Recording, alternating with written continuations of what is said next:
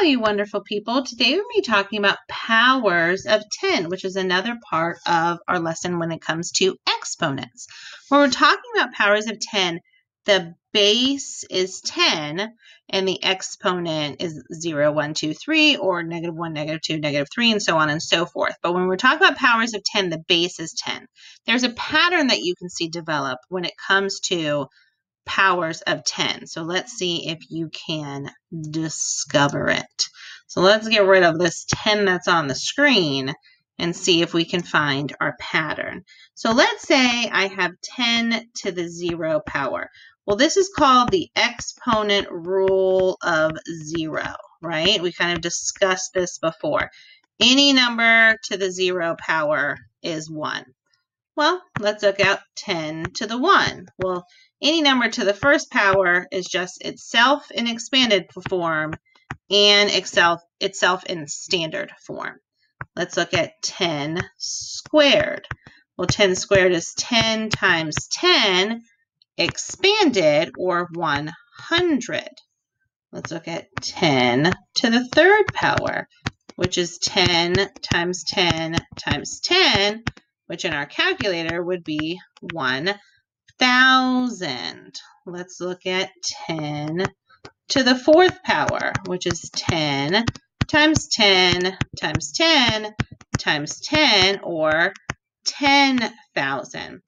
So at this point, you should kind of be able to see a pattern, right? 10 to the 0, I have a 1 and then no 0, right? Nothing else. I just have 1.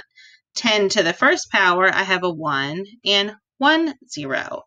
10 to the second power, I have a 1 and 2 zeros. 10 to the third power, I have a 1 and 3 zeros. So 10 to the fourth power, I have a 1 and 4 zeros, right? So let's see, what would 10 to the 8th power be? Well, 10 to the 8th power would be a 1 and 1, 2, 3, 4, 5, 6, 7, 8 zeros, right? Or 100 million. So with powers of 10, the exponent tells you how many zeros go after the 1. The same is true, for negative exponents, except now we're going to take the reciprocal of the positive number. So let's see. 10 to the negative 1 is 1/10, which is 1 over 10. 10 to the negative 2 is 1/10 times 1/10. Remember, negative exponents don't make negative numbers. They make small numbers, which is 1/100th. Let's move this down because I'm writing so big.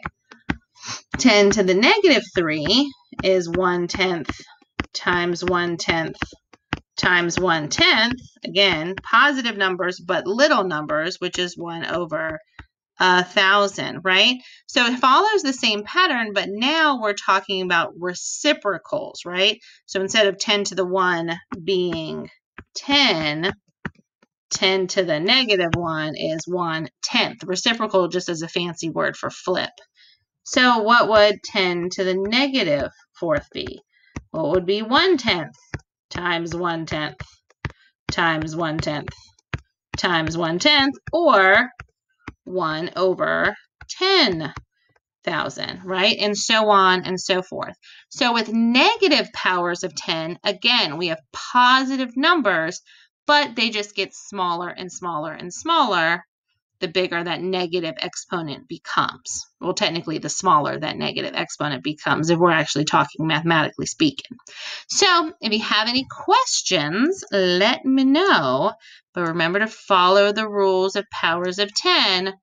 The exponent tells you how many zeros after the 1. If it's positive, it's going to be a big number. If it's a negative exponent, it's going to be a small number. All right, talk to you later. Bye.